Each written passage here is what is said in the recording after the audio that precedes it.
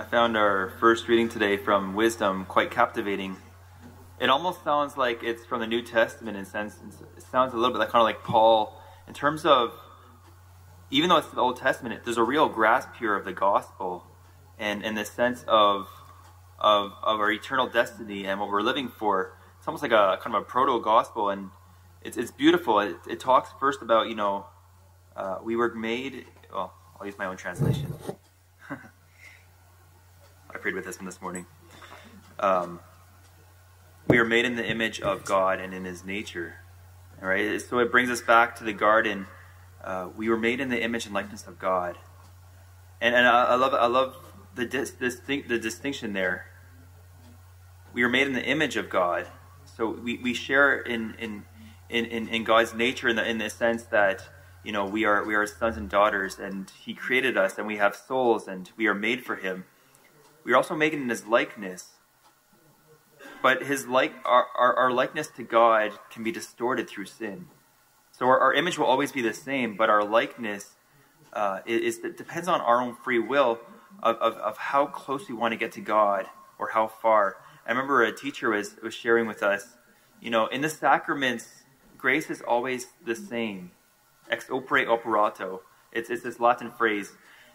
But our disposition towards that grace changes. It's this another phrase, ex opere operantis. And it's almost like a bonfire, right? So the fire's always hot. It's always there. But sometimes we go closer or further away from that bonfire. And that's how much grace we want to receive, depending on our state of life. So we're always in the image of God, but our likeness is depending on our choice to draw close to Him. And so it says in the Wisdom, it states that. And then it says, by the envy of the devil, death entered the world. And it's speaking of this, again, the Genesis story, sin entering the world and distorting us. But yet, he's talking about the souls of the just. Because we are created in God's image, our life is not just simply, I talk about this in funerals, being born and living and dying.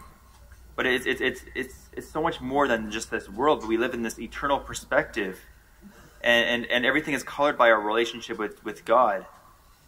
And our life here is just a blip in history compared to eternity. I remember my founder, Father Bob, he would give this kind of analogy of eternity. He would say, imagine there's this big metal ball, in just this huge metal ball, and it's kind of out there in space. And every 1,000 years, a bird just flies by and just kind of touches it with his wing. And then, 1,000 years later, he'll just kind of touch it with his wing.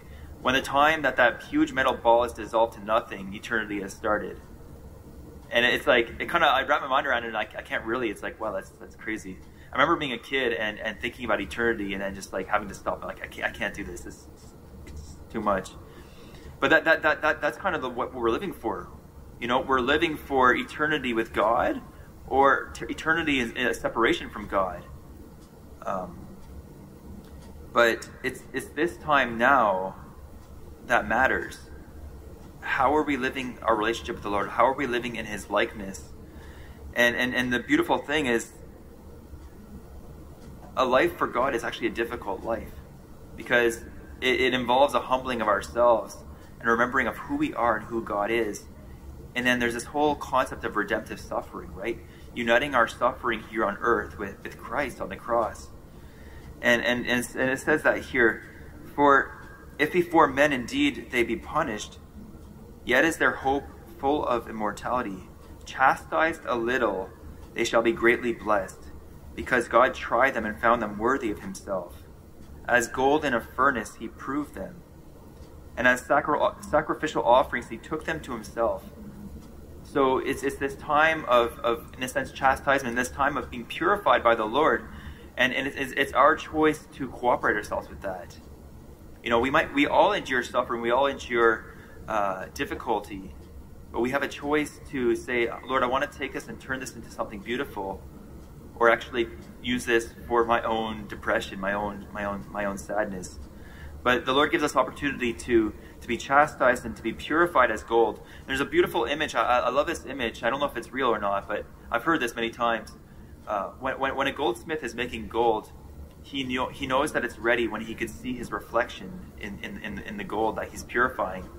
And that's a beautiful image of for us, right? As we're being purified, we'll see more and more of the Father's reflection in us. And we'll see more of who we were created to be. But we have to let ourselves go through that process so that indeed we will enjoy eternity with the Father, and enjoy that beatific vision, that eternal bliss.